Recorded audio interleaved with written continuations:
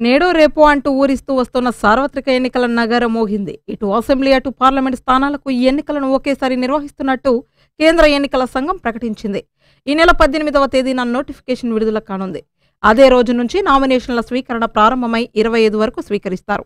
ఎన్నికల షెడ్యూల్కి ముందే ఏర్పాట్లో నిమగ్నమైన అధికార యంత్రాంగం ఇక దాన్ని వేగవంతం చేయడానికే ప్రాధాన్యమివ్వనుంది. జనవరి 11వ తేదీనే ఓటర్ల తుది జాబితా ప్రకటించారు. నాటి నుంచి వచ్చిన కొత్తగా నమోదు చేసుకున్న ఓట్లు, తొలగించిన ఓట్లు, పోలింగ్ బూత్ నుంచి మరో బూత్కి మారిన ఓట్లు తదితర సవరణ ప్రక్రియ కొనసాగుతుంది. జిల్లాలో జనవరి 11, 2019 నాటికి మొత్తం ఓటర్ల సంఖ్య 17,33,667. అందులో పురుష ఓటర్లు 8,58,327 కాగా మహిళా ఓటర్లు 8,75,222. థర్డ్ జెండర్ 118 ఓటర్లు ఉన్నారు. సార్వత్రిక ఎన్నికల నిర్వహణకు జిల్లా యంత్రాంగం సిద్ధంగా ఉన్నట్లు కలెక్టర్ ఎం హరిజవహర్ లాల్ ప్రకటించారు. అందుకు అన్ని ఏర్పాట్లు పూర్తయినట్లు తెలిపారు. ఎన్నికలను సజావుగా ప్రశాంత వాతావరణంలో నిర్వహించేందుకు అవసరమైన బృందాలను ఇదివరకే కలెక్టర్ నియమించారు. ప్రతి మండలానికి ఒక నిఘా బృందాన్ని నియమించారు. ఎంపీడీఓల నేతృత్వంలో ఈ బృందం పనిచేస్తుంది.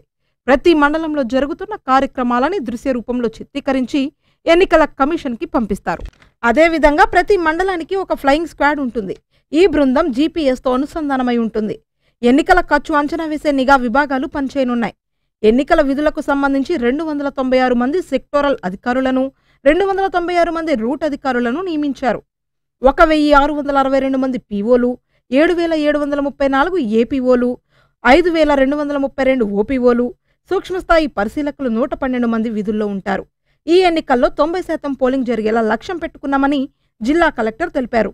కోడ్ అమల్లోకి వచ్చినందున ప్రజాప్రతినిధులెవరూ ప్రభుత్వ కార్యక్రమాల్లో పాల్గొనకూడదని, ప్రభుత్వ అతిథి భవనాలను వినియోగించకూడదని సూచించారు.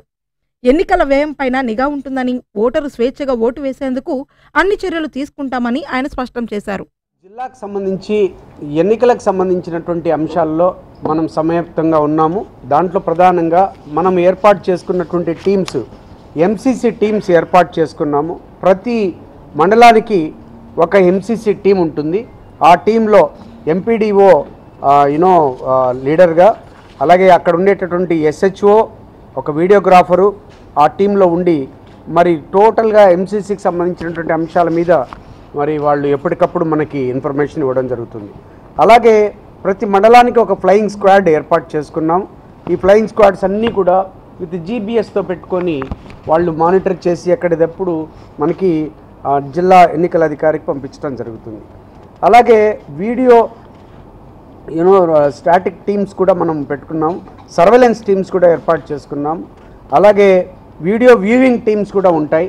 ఇప్పుడు జరిగేటటువంటి కార్యక్రమాలన్నీ కూడా అవన్నీ కూడా కంప్లీట్గా వీడియోగ్రఫీ చేసి వాళ్ళు నమోదు చేసినటువంటి రేట్స్ అన్నీ కూడా సక్రమంగా ఉన్నాయా లేదా అన్నది వాచ్ చేయడం జరుగుతుంది. దాన్ని మనకు ఎవ్రీడే ఎక్స్పెండిచర్ టీమ్స్కి మనము వాళ్ళు సబ్మిట్ చేయాల్సింది ఉంటుంది.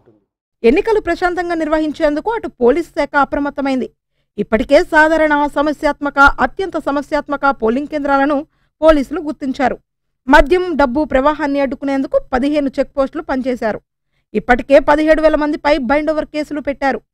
174 తుపాకీలు స్వాధీనం చేసుకున్నారు. ఎవరైనా ఆయుధాలు కలిగి ఉంటే తక్షణమే సమీప పోలీస్ స్టేషన్లో అప్పగించాలని, ఎన్నికల నిబంధనలు ఎవరు ఉల్లంఘించినా శిక్షార్హులేనని జిల్లా ఎస్పీ ఏఆర్ దామోదర్ స్పష్టం చేశారు. మొత్తం మీద ఎన్నికల నోటిఫికేషన్ రాకతో అధికార యంత్రాంగమంతా ఒక్కసారిగా అలర్ట్ అయింది. ఎన్నికలను సజావుగా నిర్వహించేందుకు ఏర్పాటుల్లో తలమునకలైంది. ఎలక్షన్ నోటిఫికేషన్ ఈరోజు షెడ్యూల్ ఇవ్వడం జరిగింది. సో మనకు ఇంకా 1 మంత్ ఉంది. ఆల్రెడీ ఎన్ని పోలింగ్ స్టేషన్ లొకేషన్స్ అన్నీ కూడా మనం నార్మల్, దీంట్లో క్రిటికల్ అని మనం ఐడెంటిఫై చేసుకోవడం జరిగింది. 842 నార్మల్ ఓటింగ్ లొకేషన్స్ ఉన్నాయి, పోలింగ్ లొకేషన్స్ ఉన్నాయి. అలాగే 650 క్రిటికల్ ఉన్నాయి. దీంట్లో జిల్లాలో మేము రెవెన్యూ ఆఫీసర్స్ అంతా కూర్చొని దాని యొక్క ప్రీవియస్ బ్యాక్గ్రౌండ్, అక్కడ గొడవలు ఉన్నాయి, అలాంటివన్నీ చేసాం. దీంట్లో 89 ఎక్స్ట్రీమిస్ట్ ఎఫెక్టెడ్ పోలింగ్ లొకేషన్స్ ఉన్నాయి. అన్నిట్లో కూడా ఎంత బందోబస్తు కావాలన్నా కూడా అంతా మేము ప్రిపేర్ చేసుకున్నాం. అలాగే ప్రీవియస్ ఎలక్షన్ అఫెన్సెస్లో ఎవరెవరు ఇన్వాల్వ్ అయ్యారో వాళ్ళందరినీ కూడా బౌండ్ ఓవర్ చేశాం. అలాగే ఈ జిల్లాలో ఎవరు ట్రబుల్ మాంగర్స్ ఉన్నారో, రాబోయే రోజుల్లో అన్ని పార్టీల నుంచి కానివ్వండి, సివిలియన్స్ కానీ ఎవరున్నారో వాళ్ళందరూ కూడా ఐడెంటిఫై చేసి వాళ్ళ మీద 107 బౌండ్ ఓవర్ కేసెస్ పెట్టడం జరిగింది. అలాగే వాళ్ళ దగ్గర బాండ్స్ కూడా అప్టైన్ చేయడం జరిగింది. ఈ యొక్క ఎలక్షన్ ప్రాసెస్లో ఇచ్చినటువంటి రూల్స్ ప్రకారమే అందరూ ఉండాలి. ఎవరన్నా ఈ నియమావళిని దాటితే చాలా టీమ్స్ ఉన్నాయి, ఫ్లయింగ్ స్క్వాడ్స్ ఉన్నాయి, ఎస్ఎస్సి టీమ్స్ ఉన్నాయి, అలాగే వీడియోగ్రాఫింగ్ ఉంది, అలాగే షాడో టీమ్స్ ఉంటాయి. ఎవరు కూడా ఈ చట్ట పరిధిలో నుంచి తప్పించుకోలేరు.